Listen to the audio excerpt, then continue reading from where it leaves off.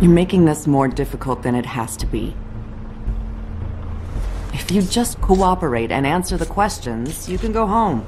Maybe get some sleep. How are you feeling? I know it's been a long night for you. You look like you could use some rest.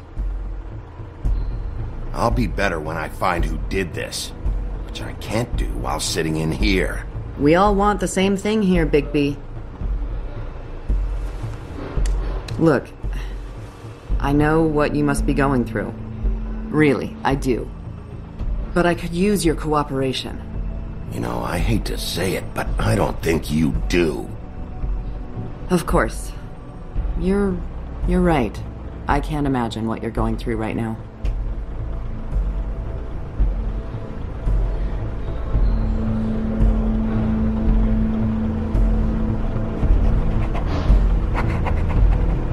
What is it with you cops? Always trying to empathize with people. I know this must be hard for you. Do you?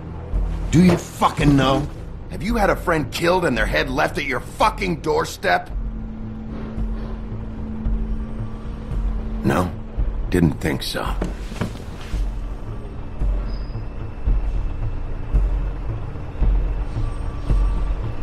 Your nose is bleeding.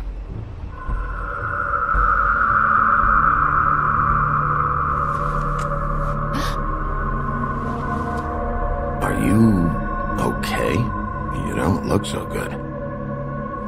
Detective Brannigan? I'm Detective Brannigan. Yeah, I know. I just said that. Is there something? Do you hear that?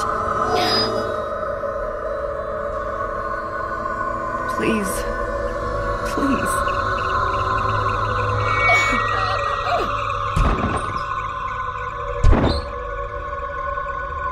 I'm sorry.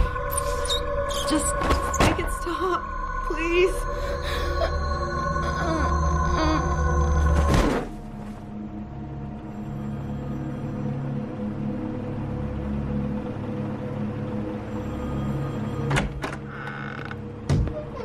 We have to go, now. What did you do to her? She'll be fine. It's just a memory wipe spell. Very expensive, but it works. The whole station will forget the last 24 hours, and everything they saw at the Woodlands. Well, hurry up!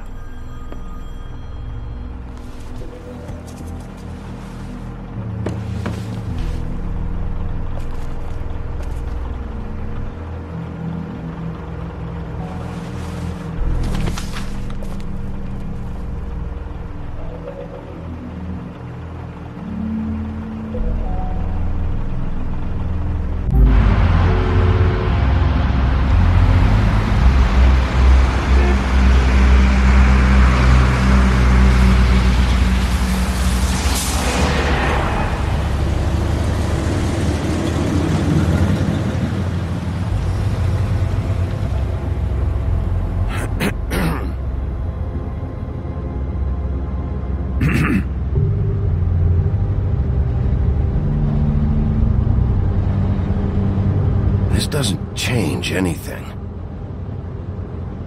Fine. We found Tweedledee chained up to a post. That was your doing, correct? Yeah. Well, I don't know why you detained him.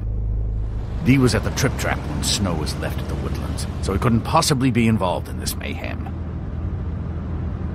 Bluebeard's currently interrogating him. There's two of them, Dee and Dunn. And they've been snooping around every crime scene I've looked at. That doesn't mean they're necessarily involved in the murders.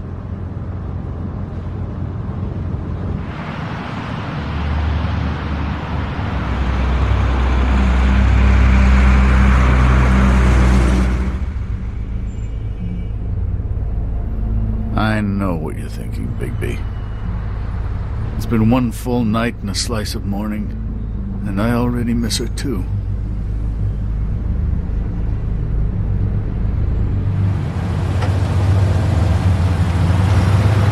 I never get more homesick than when one of us dies. And now, for it to be Snow, I've never been good with these sorts of things. just can't believe this is really happening. Yeah. It's hard. Our stories used to be so simple. We had a beginning, a middle, and an end. But ever since we moved to this awful city, everything's gotten so confused.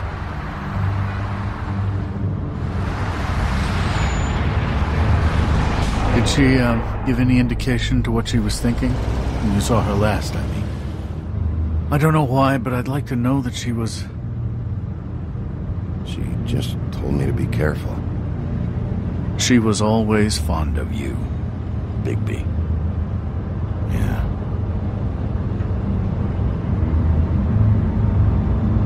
I don't know what else to say, Bigby. We have to put an end to this. It's been 2 murders in as many days.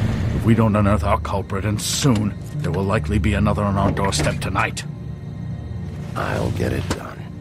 Please, Bigby. For Miss White. I got it.